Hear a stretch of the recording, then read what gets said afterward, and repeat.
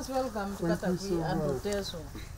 We are very privileged to host you. I appreciate very sincerely from the bottom of my heart the acceptance of the Most Reverend Dr. Stephen Kazimba Mugalu to come here at home to pay a courtesy visit to us. I sincerely appreciate. Bearing in mind that you have come to serve all the people of Teso sub-region, which has 10 districts, 10 to 12 districts. If you add Butebo and Balisa, sometimes even Tororo says we are also part of you. So it is a very big honor and privilege for us as a family to get this chance to interact with you right here at home. Indeed, it is by the grace of God that this kind of moment can be occasioned. So we want to return all the glory to God. So I would like also to thank you for the role you are playing in the Interreligious Council of Uganda as the current chair now. You have demonstrated a clear picture that working together as humanity, as human beings, is a priority, and it is an agenda that should be pursued by all of us as a country. So on behalf of government, allow me to extend our sincere gratitude to you for that very important role that you are playing symbiotically together with the government to transform the lives of our people. I thank you very sincerely. Jesus the Son, and give him the glory, great things he has done. My visit here, it has been well prepared.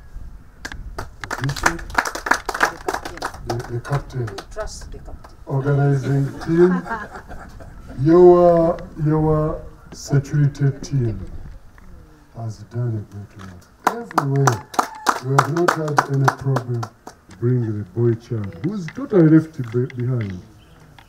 Even this time, graduation, the girls about to the first 5, the best, all girls, and the numbers, all girls, which is good. But now, who's going to take these girls? The disorganized boys.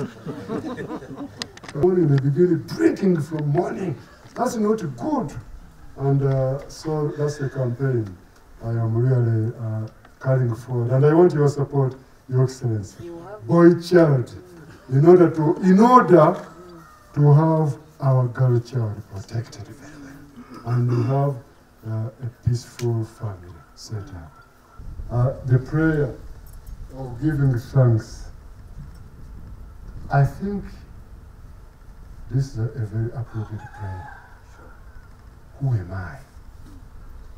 I can't imagine how many people are in parliament and I am choosing Jessica, you are the Vice President. Can you imagine? Clap to the Lord. There are many people, others can even try to somehow, and they present themselves to be seen, at least not you. God will always pick his people of his choice. God has a tendency of picking a nobody to become somebody in front of everybody without consulting anybody. That is God. And he chose him. And he said, I am calling, I want my daughter, Honorable Jessica. That's the one for this period of time. She's the one I want to be the Vice President. Members, God always chooses whoever he chooses to choose. God always picks whoever he chooses to pick. God always elevates whoever he chooses to elevate. It is his prerogative. no discussion, period. And you said, yes, I will.